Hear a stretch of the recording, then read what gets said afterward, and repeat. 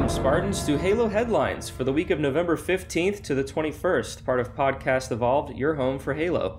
I'm your host, Oren, and with me today is David. Hello, everybody. What's up, David? How you doing? I'm doing good, man. Something happened in the last week that was pretty damn dope. I was not a believer, I'll be the first to say. Didn't think it would happen. I was also a non-believer as well. Yes, non-believer. I was awoken. I saw the light, and now I am a believer. They got me. They sure did. So we will tell you all about what we're talking about if you don't know, but before, we wanted to give a quick shout out and thank all of our patrons for their continued support to make this show and all of our shows possible. Thank you guys so much for keeping the lights on. You can head over to patreon.com/Halo Podcast Evolve to learn more about our exclusive rewards that we offer our patrons. We have a holiday card coming up.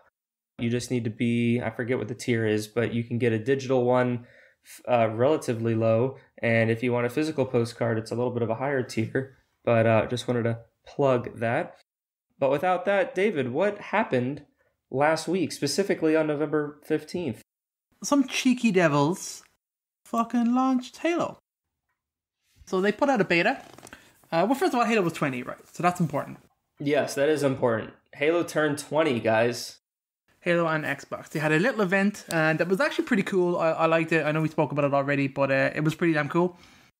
And at the end of it, they 343 got on stage-ish kind of stage, got in person, and launched the multiplayer. We have like a beta. It's live. If you're listening to this, you already know that. You've probably already played it. You have your opinions on it.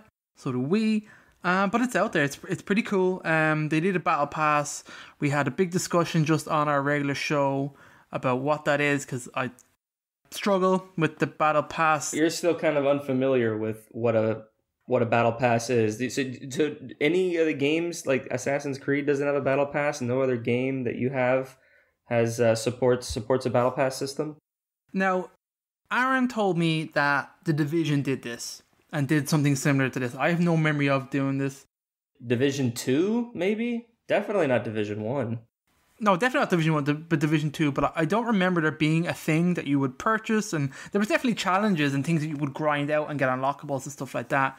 But like the intricacies of how this battle pass thing that can be purchased to skip a certain amount of the thing, and then you're grinding towards other things and you have a level, and then it goes away because they replace it with a new thing periodically, and then there's refreshes and whatnot. It is a bit complicated to me. I'm struggling to get my brain around what you do and when, what's buyable, what's not buyable, that kind of stuff. So it's out there. I'm probably the biggest dummy when it comes to that kind of stuff. A lot of people, all those kids these days, would be more knowledgeable than I would be. And you seem pretty comfortable with it, Oren. Yeah, I mean, I understand it. I'm a big Apex player, so I understand that battle pass. I don't really know how like Fortnite does their battle passes, and kind of since I don't know who really started it, but the first battle pass I was familiar with was, I think, Fortnite, but then I fell off that game when Apex came out. And then since then, like Rocket League, Dead by Daylight, even Destiny has a battle pass now, and Master Chief Collection has a battle pass, and so different games implement it differently. And the way that 343 decided to implement it for Infinite is just not great. There's confusion over challenges, there's not enough challenges, there's not enough XP, there's barely any XP at the end of matches, which they just kind of fixed, but it's technically less XP than it was in the old system, so it's a little messy. And this was kind of things that people vocalized during the flighting that 343, I guess, took note of, but didn't really change. So that's currently the kind of hot topic, if you will. Aside from that, though, a lot of good and positive responses from the gameplay. Yeah, everybody seems to love the game, which is great. I really enjoy it. I find it addicting. I keep wanting to go back into it. You know, there's still some nuances that I don't necessarily love, but I just kind of attribute that to me still being new at the game. And I feel like that will come, like I'm still in that phase where it's like, oh, you know what, it's not the previous Halo games, but it is this cool new one. So it's not an immediate falling in love, but I am having a lot of fun with it. I love how I get online and there's like 20 people playing Halo, just like it was back in the Halo 5 days and Halo 3 days and Halo Reach days. My goodness, like I've played with like different groups of people almost every night, and for that alone I like love, and just kind of linking up with different people and playing and having that competitive arena shooter just definitely feels good on its own. And then the details and the intricacies, I'll learn that kind of stuff down the line, and then they'll fix the battle pass stuff eventually. Moving on beyond that, like it's a lot of fun. I was, like you said, a non-believer, but I'm happy that it's out, and I'm actually more disappointed that I don't get to finish Diablo 2, because I was hoping to play that all the way up until December 8th. At the same, man, I'm super bummed, man. I had my game schedule all lined out. I knew what I was doing up to December 8th, and I was like, okay, I cleared my schedule, and now I'm ready for Halo. And they fucking ruined it, but whatever. So some of the dates that we were talking about, Season 1 pass lasts until May 2022, that's nice and long. And they've delayed Season 2. It's supposed to be around March, but it's delayed a bit longer. So the season passes will overlap most likely, and they said that one pass will never fully replace the other. You can always still grind out older passes, so content won't be taken away from you. There's additional events, customization, and various other things coming. Like I said, the Fracture event, I think, starts on the 23rd, which, as of recording, is 2 days' time. So you should be listening to this. It'll be 1 day's time. It goes on till the 30th. So we'll return multiple times during the season. So these are kind of like hot events, but they come back, which is good. January 2022, so the details around Season 1 event calendar, Season 2 preview will happen, campaign co-op and whatnot, and we should see Forge by then, which is very, very interesting. So the event features special playlists, challenges, and free rewards, and different bits and pieces. So I'm intrigued to see how these roll, but this should be pretty cool. Infinite challenge updates. We have daily challenges now reward 50 XP and resets indefinitely. So this is one of the big things that people were saying. Just playing a game of Halo will get you nothing, so you have to do challenges. So they've made like a daily challenge being you get 50 just for playing the game, which is pretty good. I'm glad they did that. They've double XP boosts now last 60 minutes. What were they at, Oren? They were 30 minutes. And that was a good fix, because only sometimes would you be able to get like 2 matches in with 30 minutes, because it includes the like menu time.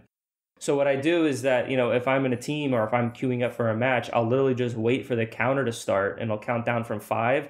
And then when it hits like 3, I'll press start, or I'll use the boost, and then it'll start playing, or it'll be active, and then I'll go into the match, and then that match will be like 15 minutes, and then I'll come out of it, get whatever bonus.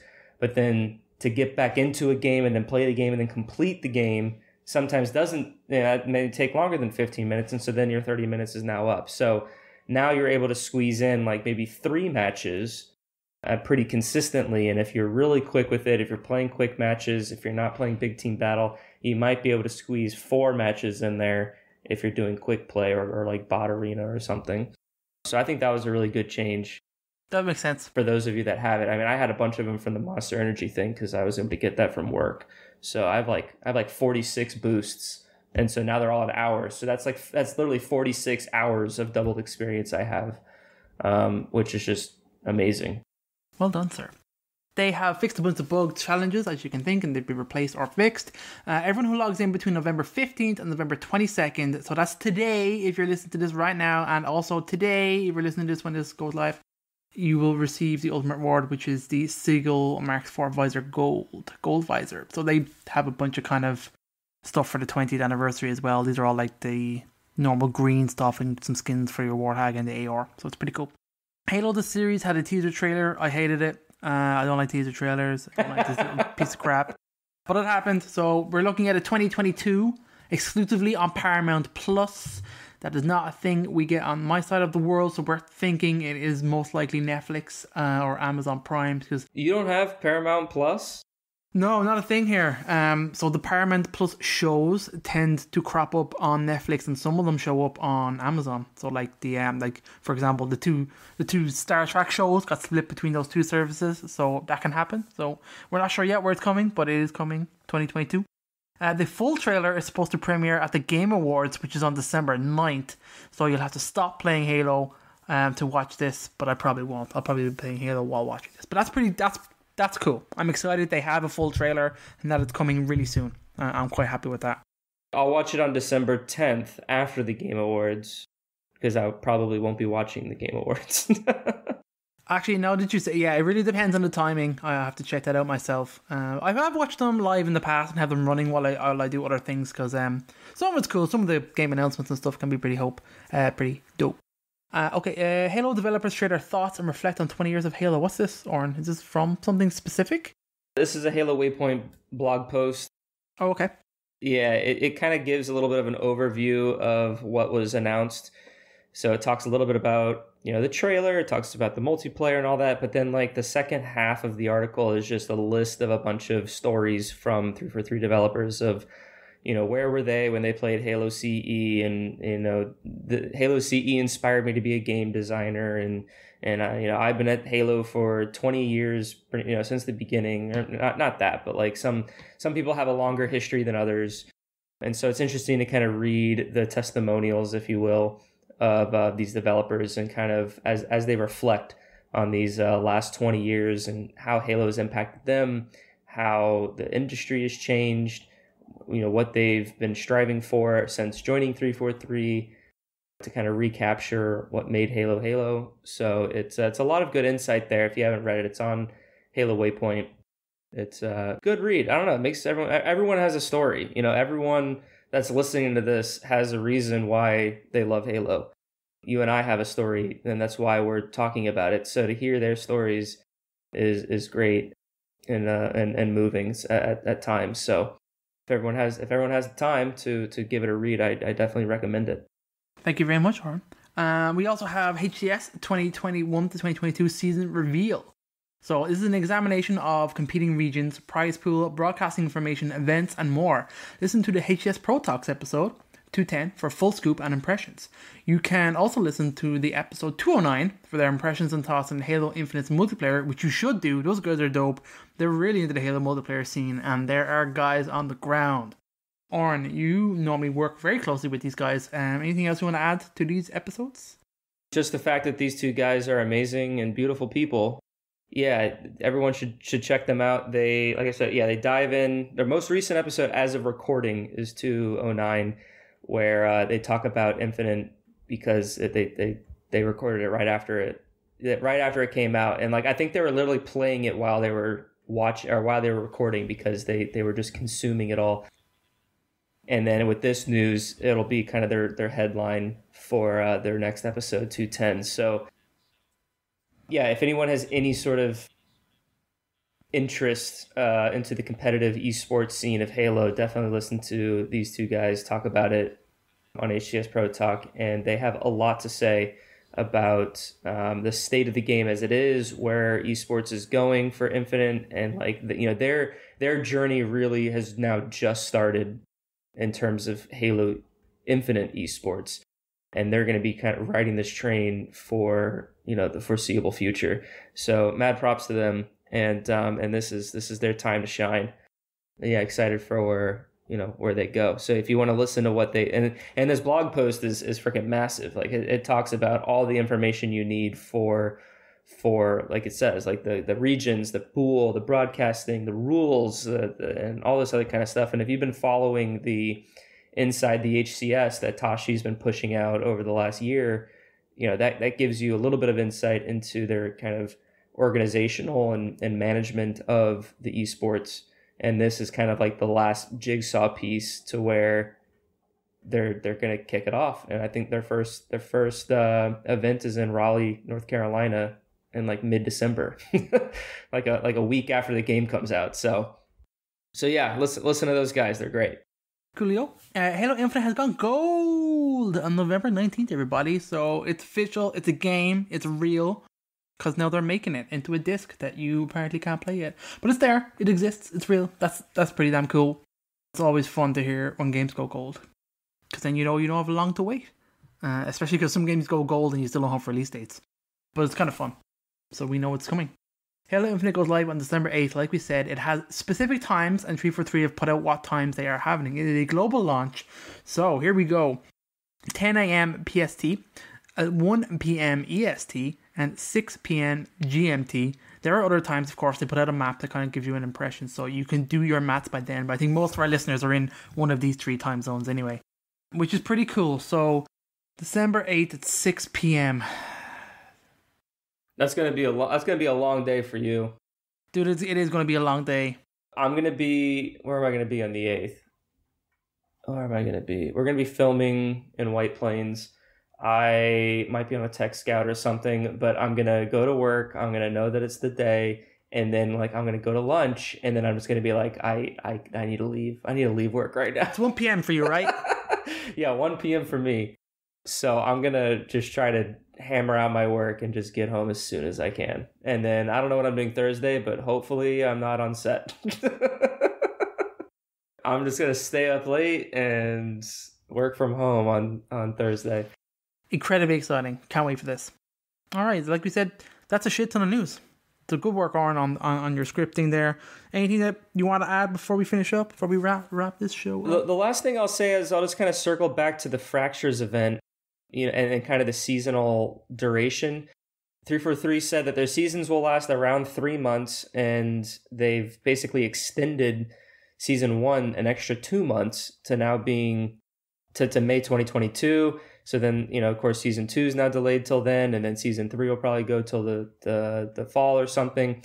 So Co-op Campaign and Forge are delayed, so that's sad. But I'm interested to see what they do with these Fractures events, because they keep saying that, like, we're going to have events very often, and this one that's coming out, Tenrai, with the samurai armor and all that, that's going to be returning for multiple weeks throughout the season. So if it's like a once a month sort of a deal, like, what does that mean? So by the time this airs, it'll be here. We'll know a lot more. So I'm just excited to see kind of what these events are, what type of gameplay or playlists come into, you know, what that are live. So I don't know. This is kind of their next iteration of like sustainability. So I'm just very interested to see what it's about. So that's kind of what I'm excited for this week. Man, it's almost Halo time. It's cool. It is Halo time, my guy. I'm gonna go play Halo in about 5 minutes. Okay, I'm gonna go to bed. Well, have a good night. I think it's midnight over there. Thank you. It's getting close. It's quarter past 11. So there's some time still left in the day. Also, shout out to our live listeners that stuck around. Absolutely, guys. Thanks very much for listening to our ramblings. And I will say thank you all for joining us. Until next week for the next Halo Headlines episode. There will hopefully be more Halo Headlines between now and then. So if you enjoyed this episode and are unaware, please check out our awesome website at halopodcastevolved.com. It features our episode library for all our shows, Podcast Evolved, Mission Debrief, Halo Book Club, Builds of Blocks. Listen to our partners, Will and Joss, like we mentioned, the HCS Pro Talk. They got some good shit going on over there right now. Once again, another shout out to all of our patrons for supporting the show, making all of it possible. Thank you guys so much. If you want to know more, it's patreon.com/Halo Podcast Evolved. It is us. And with that, I have been your host, David. And until next time, evolve. Evolve.